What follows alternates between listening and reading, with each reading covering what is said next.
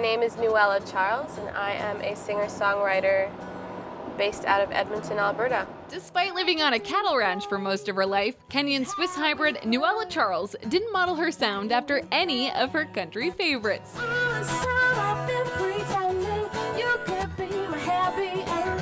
No, instead, this self-proclaimed cowgirl picked a different genre when she first started writing some, admittedly, very bad songs. At that time I was listening to a lot of Avril Lavigne and Fifi Dobson, and so that's what I was kind of striving towards, but it was just all wrong. It was just wrong. But sometimes you have to get it all wrong to end up better than all right. After years of experimenting, today she says you might compare her sound to a mix of Lana Del Rey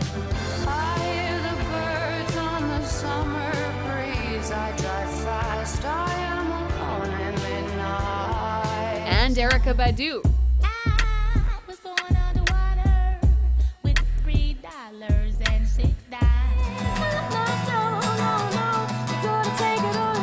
People love it, so I'm happy. Indeed they do. Besides her North American fans, she has a following in Japan, Switzerland, and Europe. Plus, her incredible talent has earned her 2 nominations for this year's Edmonton Music Awards. I find there's a lot of talent in Edmonton, and I really like that there's something like the Edmonton Music Awards that just helps shed light on those artists and what they're doing just within our own city.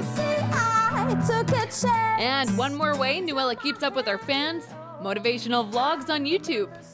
For me, going to live concerts, it's just inspiring to see other people doing what they love and doing it well.